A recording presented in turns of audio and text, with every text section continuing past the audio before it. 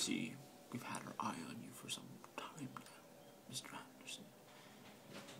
It seems that you've been living two lives.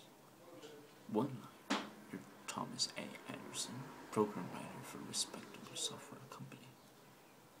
You have a social security number, pay your taxes, and you help your landlady carry out your garbage.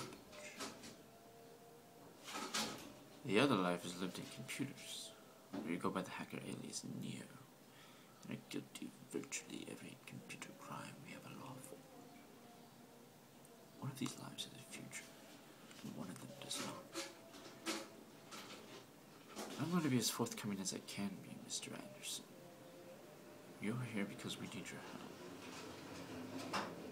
We know you've been contacted by a certain individual, a man who calls himself Morpheus. Now, whatever you think you know about this man is irrelevant.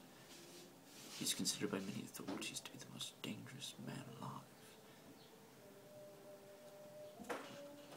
My colleagues believe I'm wasting my time with you, but I believe you wish to do the right thing.